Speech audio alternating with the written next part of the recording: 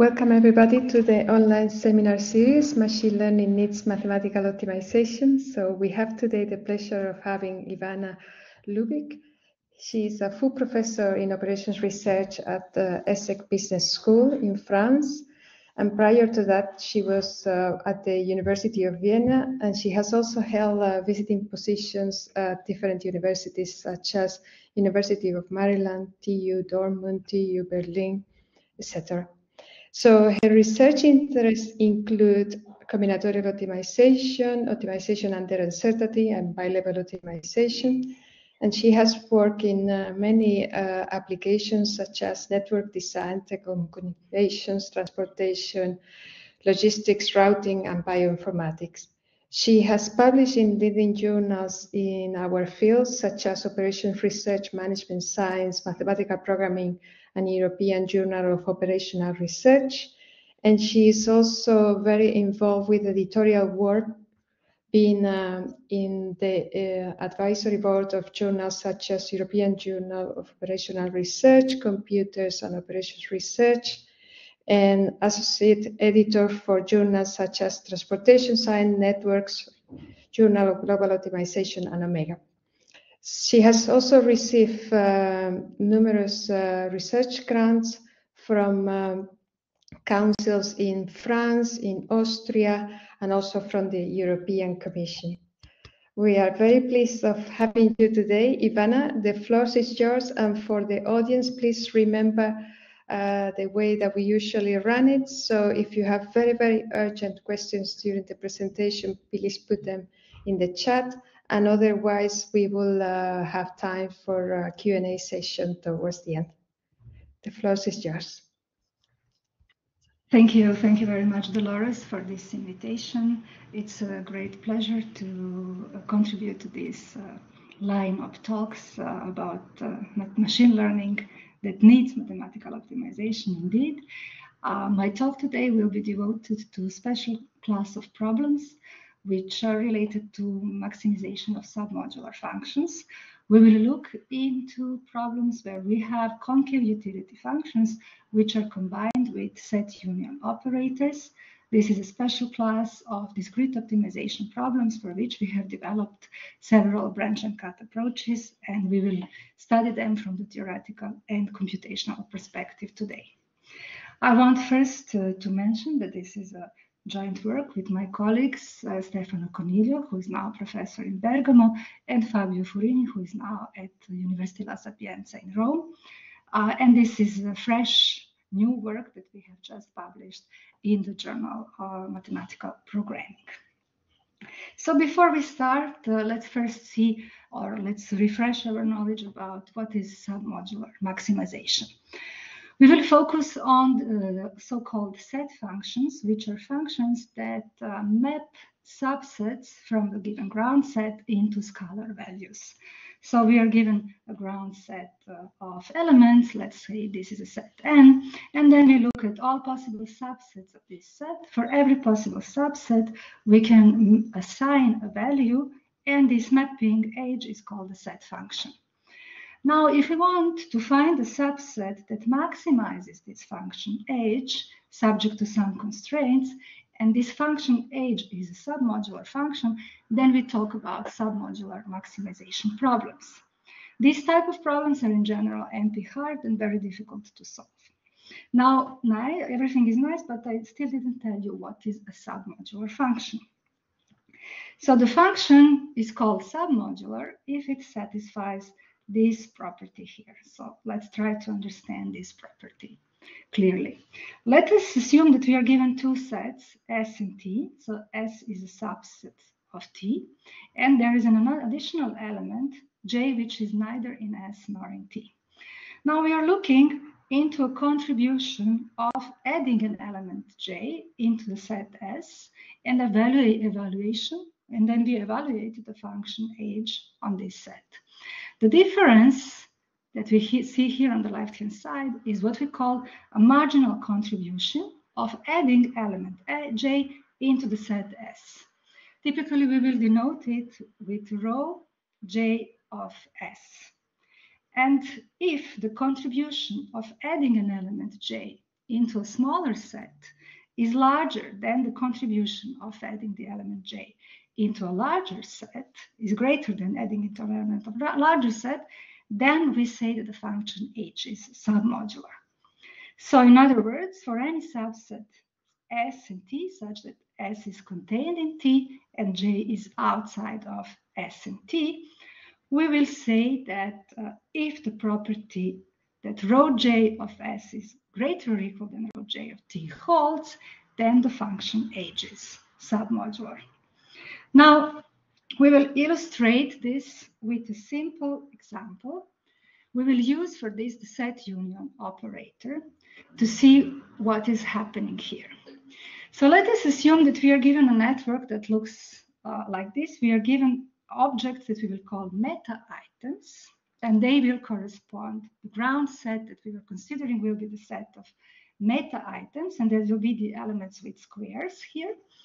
So we will have 8 squares, 8 possible squares, and now each of these squares can cover certain other objects that are represented here as items, as circles. And so if we activate, for example, square 2, it will be able to cover these 4 elements, 7, 10, 9, and 13. So with this network structure, we are able to represent a covering relationship, and we will say that certain meta items are capable of covering some items. And if we now consider a subset S of 2 meta items, if we activate them, you can imagine that these are, for example, some antennas that you can install in your neighborhood, or some sensors. So if you install an antenna at location 6 and location 8, you will be able to cover the red items, the items depicted with red color. If on top of that, now you consider activating an additional sensor, let's say the green one, then the marginal contribution of adding the element 4 to the set 6 and 8 is measured by the value of these 2 additional items that you can cover. So marginal contribution of S, including item 4, into the set S will be 2.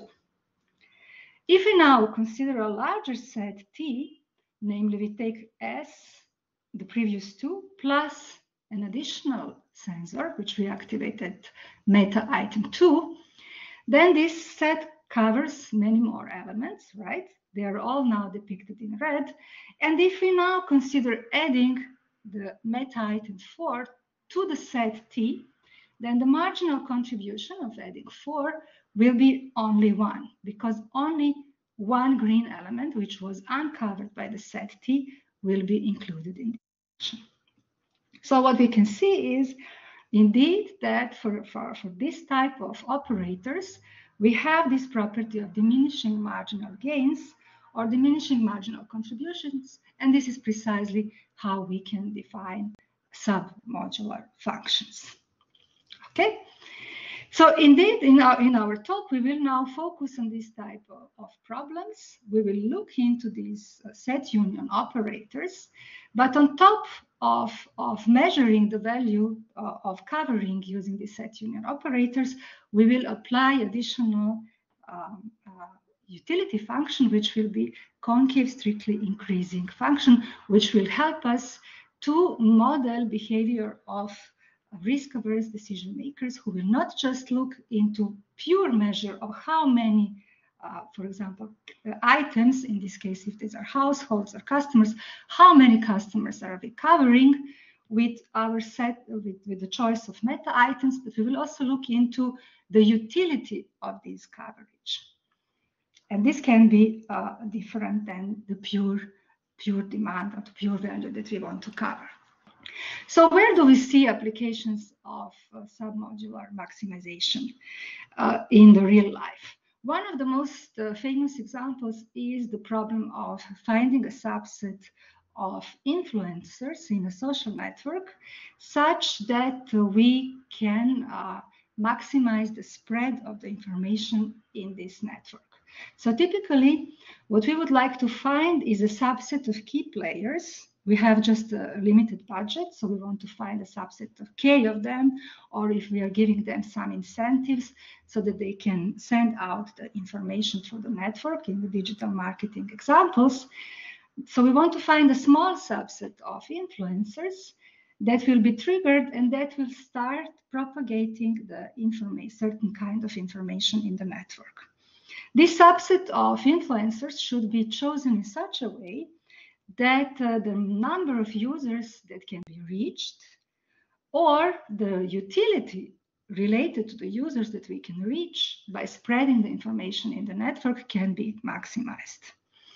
Since these type of networks are typically probabilistic networks, we do not have a single scenario, a single network to deal with, but instead, what we typically do is we sample different realizations of this network. And then for each of these realizations, we imitate the propagation process. In the end, what we want to figure out is the subset of influencers, the subset of key players that we should activate in such a way that the expected utility or the expected number of users that we can reach by triggering this process is maximized. Okay, so another example comes from the facility location problems, where, as we have mentioned, for example, if you think of these locations as locations where you would like to place cameras, sensors, or antennas, each of them has a certain radius of coverage. And what we would like to achieve is, again, with the given limited budget, find the optimal locations of these objects where we should place them in such a way that the coverage that we can obtain is maximized. This coverage now could be the demand, the expected demand, or the revenue, again, that can be measured in terms of the utility function that we can use. Of course, instead of antennas or sensors, we can also think of other typical facilities that we would like to locate, such as fire stations, ambulances, hospitals, factories, and so on. And in the machine learning, when we think of submodular maximization, then we typically measure with the submodular function relevance or diversity of the data set which is given. So if you think of a typical application on your telephone, you went, for example, for vacations and you have collected maybe 1,000 of images, and now your telephone will propose you a nice album with a selection of maybe 20, 30, 40 images that should be the most representative images of your vacation. So how do you choose this most representative subset out of a large set of data that you have? Well, this subset should be diverse enough. You should avoid redundant information, and it should be representative enough so that you cover most of the nice experiences that you've had during your vacation. Similarly, if you think of recommender systems, when you wish to recommend to the user certain content or provide some advertisement, you have a limited space on the web browser. And with this limited space, which corresponds to your limited budget, you wish to select a well-diversified subset of items that should be given to the user. Finally, if you think of conducting certain experiments, again, these experiments are very expensive to be conducted. Again, you have a subset selection problem. Choose a subset of experiments such that they should cover most of the information that you wish to gather, subject to a limited budget.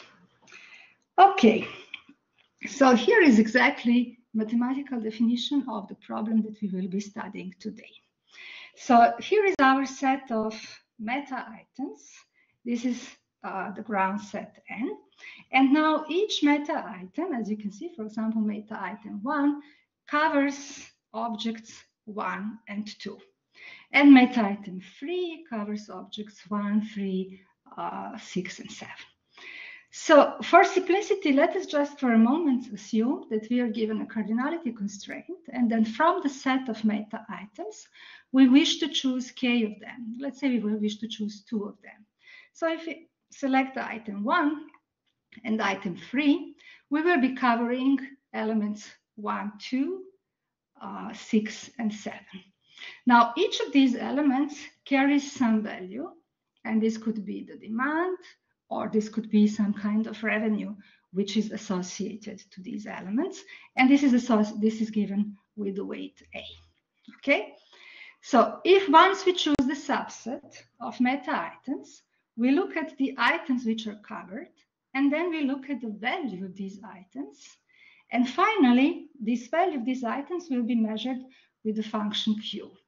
So the function Q is actually the weighted set union operator, where these values will be non-negative numbers. And finally, as in this case of the influence maximization, maybe these networks, these bipartite graphs that we have here are probabilistic, which means that we might wish to sample many examples of them, and in the end of the day, we will look at the expected value of the utility function that we will get by choosing the subset S hat of meta items. So Pi are the probabilities, M is the set of possible scenarios, S hat is the chosen subset of meta items that we will be covering, and N of S hat will be the subset of covered items for the given choice of S hat. So this is the optimization problem that we will be looking at, and we will try to solve it using the techniques of mixed integer linear programming. More formally, let's see. So again, this is our definition. So N of S hat will denote the set union of operator. This will be all the items that we can cover by choosing meta items of S hat. We have a discrete set of scenarios, each of them with probability Pi, and we have a utility function. As I said, the utility function will just describe the risk-averse attitude of the decision maker, and typically these functions are strictly increasing, they are concave, and we will also assume that they are differentiable. So in typical exact function, which is used in many applications in mathematical finance, looks like this, and that's the shape of this function, where the value of lambda is the risk-averse parameter. So when lambda is increasing, then this function looks more like a linear function, and so for the larger values of lambda, actually we have a decision maker which becomes more risk neutral. And for the smaller values of lambda, always non-negative, of course, we model the higher risk aversion property of the decision maker. So as we said, our objective function is now a composition of the set union operator, which we will describe using this notation Q hat for the scenario I, and that's the value evaluation of this set union, weighted set union at the set S hat. And so we have a combination, a composition of the utility function F and the set union operator Q. The new function that we will denote by H is a submodular function as well. And also our overall problem, which is a linear combination, a non-negative linear combination of submodular functions, is submodular as well. And so for the ease of exposition, I will just assume for the moment that we have here cardinality constraints. However, as you will see later, our method can work with arbitrary set of constraints on the set of meta items that we are choosing, as long as we can describe them using a linear set of inequalities using polyhedra. Okay, so how can we deal with maximization? What are the two typical approaches to deal with maximization of submodular functions? In the operations research world, let's say, a typical approach is the one which relies on branch and cut method, which is developed based on the very old results, let's say 45 years old results from Nemhauser, Woolsey, and Fisher, which describe the properties of submodular functions. And in particular, with the properties that have been given in this seminal paper, one can derive an ILP formulation in the space of meta-items, in the space of variables associated to meta-items, with just a single auxiliary variable W. So if we look into the problem, into a generic problem in which we want to maximize the function h of S, where h is a submodular function with cardinality constraints, we can model this problem as an ILP as follows. We will introduce an auxiliary variable W, and we will replace the value of the objective function with these two types of constraints. So the first type of constraint says the following. It has to be imposed, first of all, for any subset of the elements of the ground set. And if the S hat is the optimal objective function value, or f S hat is the optimal solution, then W should be at least less frequent than h of S hat. Otherwise, we provide an overestimator of the value of W, and we say the following. If we add into the S hat an element which is currently not included in this set, then the value of the objective function can increase at most by the marginal contribution of J with respect to the set S hat. So it is giving us an upper bound. Otherwise, if we consider removing an element from S hat, then the value of the objective function should decrease at least by the marginal contribution of the element S with respect to the whole set of meta-items.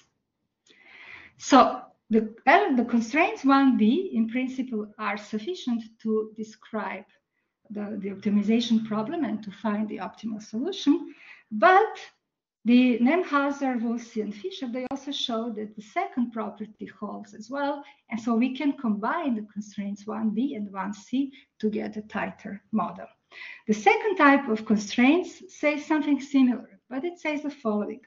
Either h of S hat is the optimal solution, or the objective function value can increase by at most the marginal contribution of element J with respect to the empty set, or decrease at least by the marginal contribution of J with respect to the S hat without J.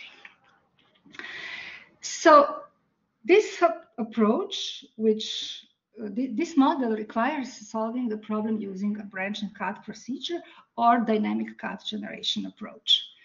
This means that the worst case running time of solving such a model can be exponential. But, so this is the contra argument for using it, but it has also some very nice properties, and actually this is something that we are going to exploit in our approach as well. First of all, the approach can provide very high quality solutions or even optimal solutions, even for instances of very large size. And if not, if we terminate because of the time limit, then of course we will always get also some certificate of the quality with respect to of this solution with respect to the upper bounds, dual upper bounds. Moreover, as you can see here, we say that the vector y, which is supposed to be an incidence vector of the optimal solution, which means we have a one-to-one correspondence between the vector y and any possible subset of meta-items. So this set y is actually a polyhedron, which is supposed to describe the desired properties of optimal solution. So in the simplest possible case, we can say vector y, the set polyhedron y models the cardinality constraints. but the polyhedron Y can contain much, much more.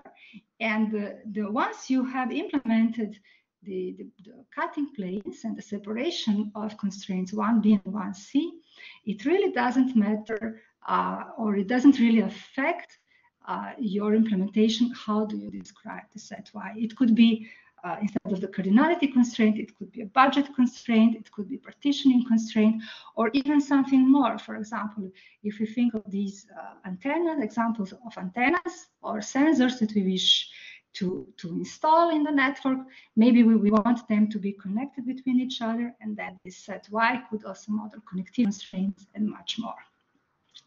So this is one approach. So this approach gives us exact solutions in the best case, and otherwise gives us a feasible, hopefully high quality solution, and a dual upper bound, which gives us also a gap, duality gap, for the obtained solution. What is the alternative? An alternative, which is quite frequently used in the theoretical computer science literature, is based on greedy heuristic, which is a polynomial time heuristic, also proposed by Nemhauser, Woolsey, and Fisher, which runs as follows. We start with an empty set of items, and then so for the k iterations until we meet the cardinality constraint, so there should be 1, 2k, we are adding one by one the meta items with the largest margin of contribution with respect to the set S hat that we have built so far. So in the first iteration, we add an element with the largest marginal contribution with respect to the empty set, then with the largest marginal contribution with respect to this singleton that we have added, and so on until we add k elements. So clearly, such a heuristic is very easy to implement. It runs in polynomial time, and these are great advantages compared to the branch and cut approach that I have mentioned before. However, with respect to the quality of obtained solutions, there is no guarantee clearly that these solutions will be of very high quality, and actually only for some very special cases we can provide approximation guarantees. So already in the same paper in 78, it has been shown that if we are given a k cardinality constraint, and if the function h is monotone, then this greedy approach guarantees that the solution obtained by the greedy heuristic will be, in the worst case, 1 minus 1 over e, time far away from the optimal solution.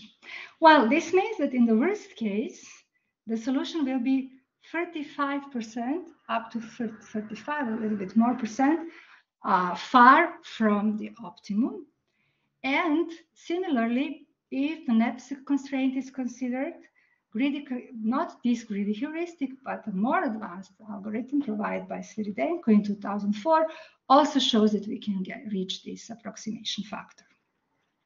If instead we say that the set of meta items that we are considering is partitioned into several groups of meta items, and out of each group we can choose at most K1, K2, Kp, then the best we can get is actually approximation factor of 1/2. Moreover, these bounds of these approximation algorithms are shown to be tight, which means that there exist really instances for which these factors are achieved as asymptotically achieved, which means as the number of meta items grows large, asymptotically we reach these values. So these are the disadvantages of the greedy approach compared to the exact one. Now, what we wanted to do is, well, it was to somehow combine the best of the two worlds. And one thing that we can do is, of course, we can always take the solution of the greedy algorithm and start with this solution as a feasible solution that we feed to the branch and cut solver. But more than that, we also didn't want to use this basic formulation which is based on submodular cuts, to solve our problem. We wanted to exploit the fact that our objective function is based as a composition of concave increasing utility function and the set union operator. So I will show you in a second how we can do that. I just want to point out that this place also that these submodular cuts, they are used in the operations research literature, but they're also known to be not very strong. This is why also in the OR literature, many authors have tried to lift the coefficients, which are here shown as the marginal contributions, and to provide stronger cuts. And this lifting is typically related to the fact, related to the description of the polyhedron Y. So these special liftings have been proposed by Sabir Ahmed, Atamtürk, and colleagues, in particular when the set Y is given as a cardinality constraint, or when the set Y represents actually a budget constraint, a general budget constraint. So once again, as a summary, so this is the basic submodular cut formulation, which we can apply to our problem, but we are going to do a little bit more. And so what are we going actually to do? We call it a double hypograph reformulation of the problem. And if we start again by looking into our problem, what we have here is a very compact formulation in which we just say we wish to find a subset, a binary vector Y. So we wish to find a subset S hat, which will be encoded with Y, such that we maximize this objective function. So here is where we see the composition of two functions, f and the qi. Now qi is actually giving us the value of the set union operator once we fix the vector y, once we decide which meta items we want to activate. So if we represent this problem using the double hypograph reformulation, we will introduce auxiliary variables eta and auxiliary variables w. So we will replace the value of the objective function with w, and at the optimum, we will, because of the maximization, we will make sure that wi for each scenario I will be equal to f of eta. And now eta again plays the same role as w here. So eta at the optimum should be precisely equal to q of y. So what we did here is just a reformulation where we are now invoking the value functions, value of f and value of q on the right-hand side. And so these are parametric problems that we would like to convexify somehow.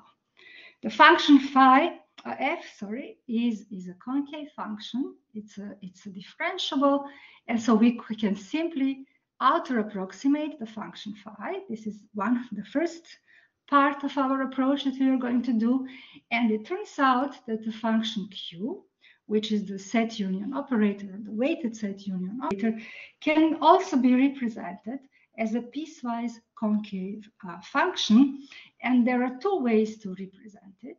One is obtained by using Bender's cuts, and the other one is obtained by using submodular cuts representation. So based on this idea, we will end up with two decomposition approaches. One we will call outer approximation plus Bender's cuts, and the other one we call outer approximation plus submodular cuts. Okay, so let's have a closer look now. How is this going to happen? So it is not difficult to see that we can replace constraints that we call hypo 1 and hypo 2 with the following one, in which we are outer approximating the function f using the first order approximation. Okay, so instead of writing eta, we just write q, and this will be the type of cuts that we would obtain instead of hypo 1 and hypo 2. Now, if you look at these constraints, this is just rewriting of these cuts. You might have an impression that we have here to deal with a semi-infinite formulation. However, this is not the case. Even though the values of P can, in theory, take values from this continuous interval, we are only interested in approximating the function Q at a discrete set of points. This is because we are dealing here with a discrete optimization problem, and hence it is sufficient to give the approximation of Q of y in these finite number of points, and hence we will have a finite number of cutting planes to describe this problem. Now we still have to do with the value function Qi of y, and Qi of y, remember, is going to tell us about the coverage of the items once we have selected the meta items represent whose incidence vector is given by the vector y. So we can either say that we can use two properties. One is the submodularity property of this set union operator, and the other property is the fact that the value of Qi of y can be also represented as this linear program, which we call the maximum coverage linear program. Now, you may say that I wrote here the maximum coverage linear program, but it is written here as an ILP. But let's have a closer look into what we are describing here. So what we say is the following. Assume that we have chosen a set of meta items, which corresponds, so the y hat is the incidence vector of the set S hat of meta items. And once these meta items are chosen, then we want to figure out what is the coverage that we get by this choice of meta items. So the vector x is a 0, 1 vector in the space of items, where we try to maximize the value of aijxj plus di, which is, if you remember, I is just a given scenario, and aj for the given scenario I just gives us the demand of the item j or the revenue of the item j. So it's the weighted set union value that we will get. And how to model the set union operator? Well, we will say that the item j is covered if and only if at least one of the meta items from its neighborhood is activated. So it looks like an ILP, but in fact, it's a linear program because without loss of generality, we can relax this condition and we will get a linear program. Not only that, but the optimal solution of this linear program can be found by inspection. We don't have to solve a linear program, even if the values of y are fractional values. Now, what are we going to do is, in order to derive a piecewise concave description of the function Qy, we are going to look into the dual of this optimization problem. And by using the strong LP duality, we will derive the so-called Bender's cuts for the problem, and this finite but exponential family of Bender's cuts will give us the description of the set Qi of y. So the first approach, as we said, is based on the submodularity property.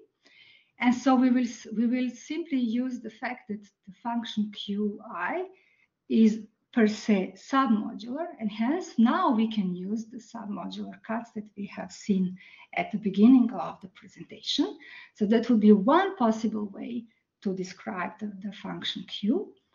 And the other one, as I mentioned, is based on the Bender's decomposition. So instead of, because the strong LP duality holds, we can describe it as a minimization of the dual problem, and it is sufficient to focus on the extreme points of the dual of the polyhedron describing this problem, which does not depend on y anymore, and hence we will get a finite but exponential set of inequalities that we refer to as Bender's cuts. So for each scenario and for each extreme point of the dual, we will invoke one constraint of this type. Okay, now we have to go back into our decomposition approach. Remember what we had here was the fact that on the left-hand side, we use the outer approximation of the function f, and on the right-hand side, we had the function q that now we were able to overestimate and to approximate either using the submodular constraints or using the Bender's decomposition. Putting this all together, for the case when we combine outer approximation with Bender's decomposition, this is a valid MILP formulation that we obtain. So we introduce auxiliary variables W for each scenario. And as we said, on the left-hand side, we keep the outer approximation of the function f. And on the right-hand side, we impose the Bender's cuts. Now, for each scenario and for each extreme point of the Bender's dual subproblem, and now we say again for each p from this interval. But using the same arguments as before, we don't have a semi-continuous, a semi-infinite reformulation, but it is sufficient to look into the points p that correspond to binary vectors from this polyhedron. So we have a finite set of constraints in this case.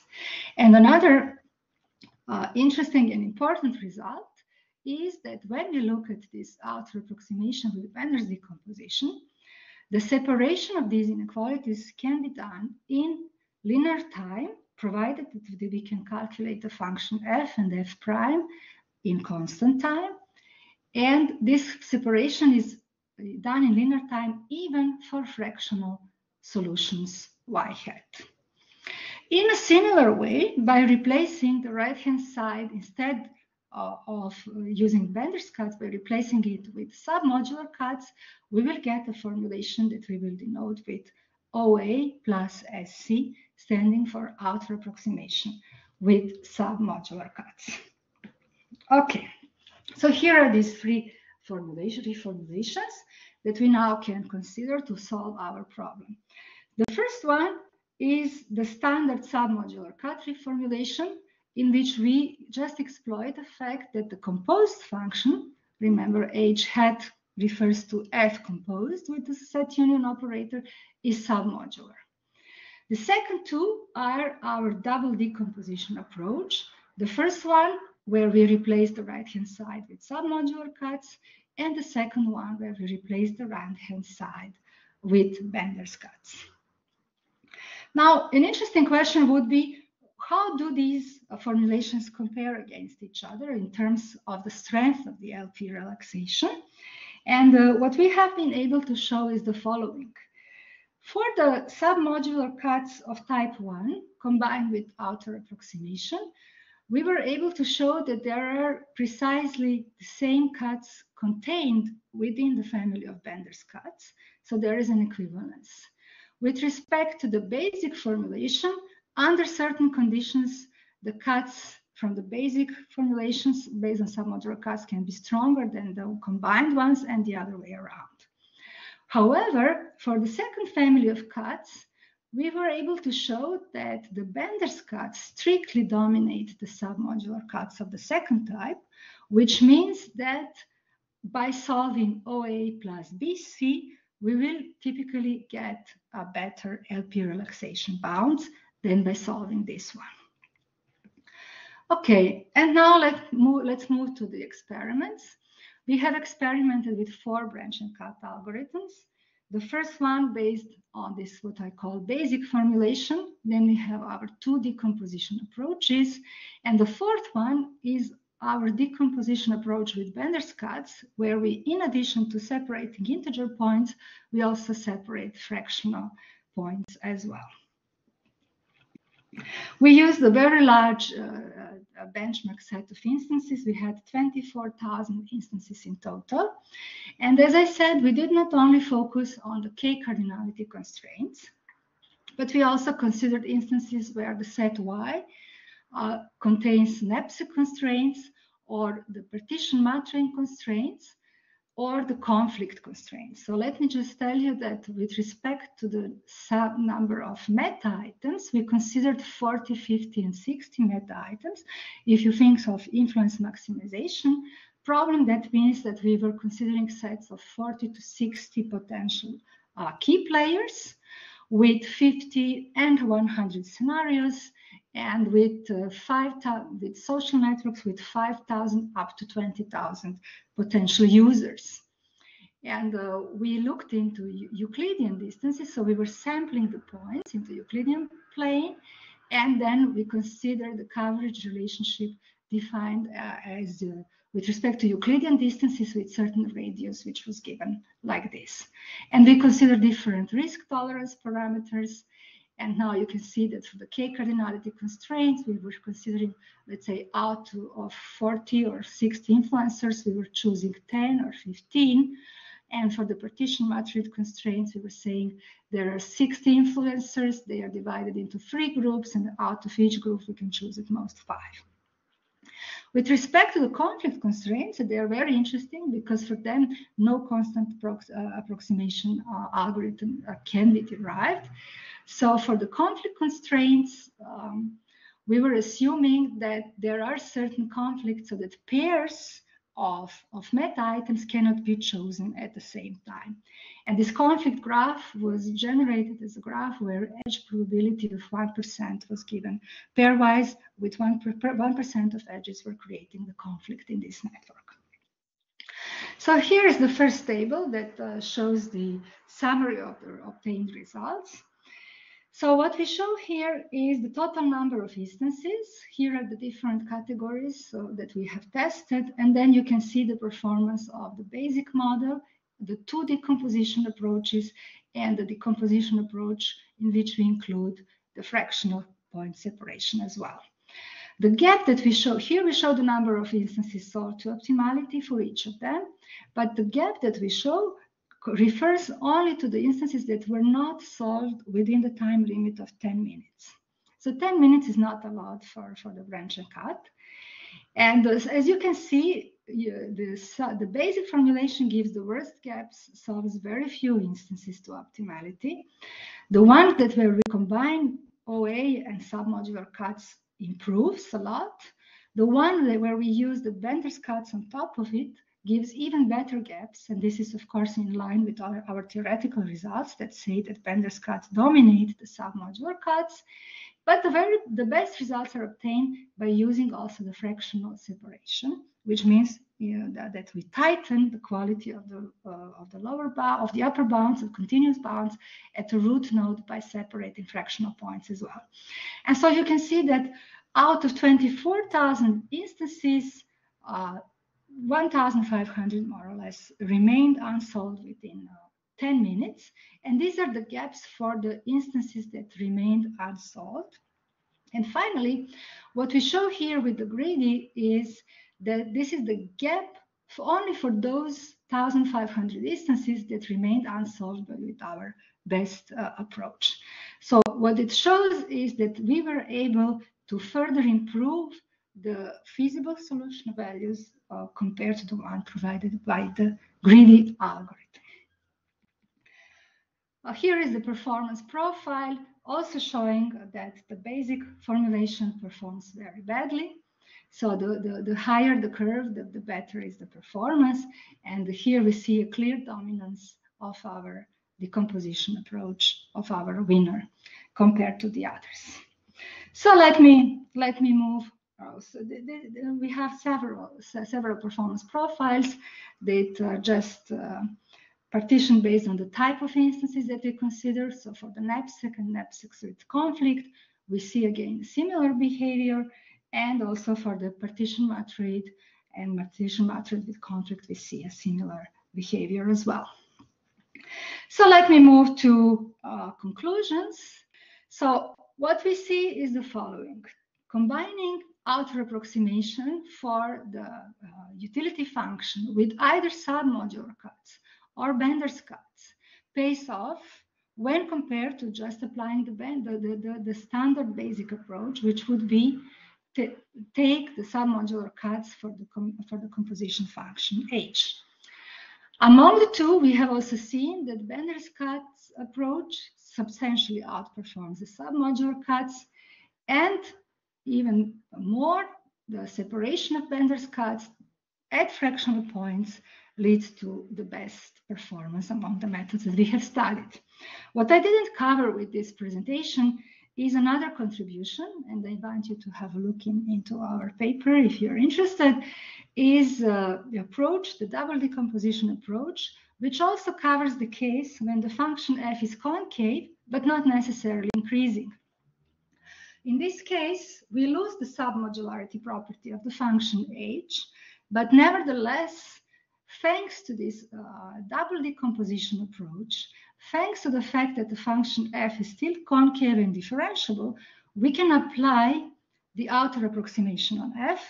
However, for the function q, it is still submodular, but this time, because f is not increasing, we also need to provide underestimators for the function qi, and this can be done using polymatroid constraints and exploiting again the submodularity property. Okay, what about the future work? So in machine learning, the greedy heuristic is used to solve really large-scale problems. What we have seen in our approach so far is that if the set of items that we are covering, which could be the set of images or the set of users in the social network, can go up to 20,000, maybe we can go up to 100,000 if we are given 1 hour of computing time to the branch and cut approach. But how can we now exploit this exact method, this branch and cut, for much larger instances? This is an open question. I hope that there will be some future works where we will see the benefit of using branch and cut and leverage this approach for large-scale instances.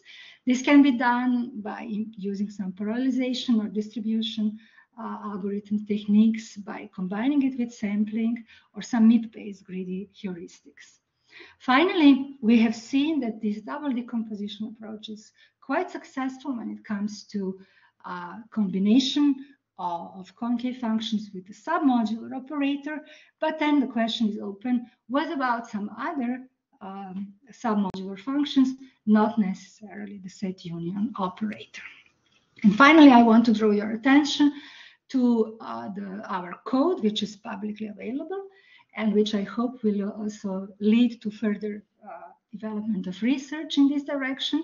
So the code related to this particular paper is given on the GitHub of Fabio Furini, and the related code for the maximal covering location problem, where we have developed a branch and Bender's cut approach, is also available on GitHub as well. So everything is open source, and these are the two papers related to this work. Thank you so much for your attention.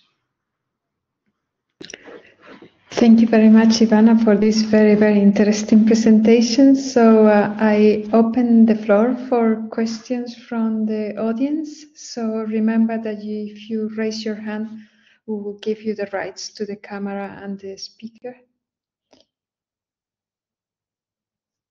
Thank you, Emma.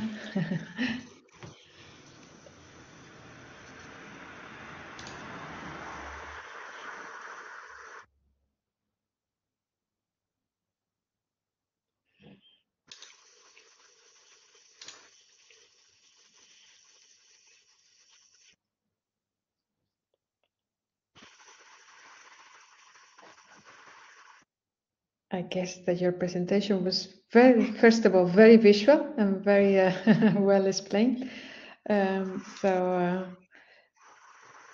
If there are not questions from the audience, no, then I think we would like to thank you for, it was very, as I said, very visual and very enjoyable to connect submodularity with with machine learning.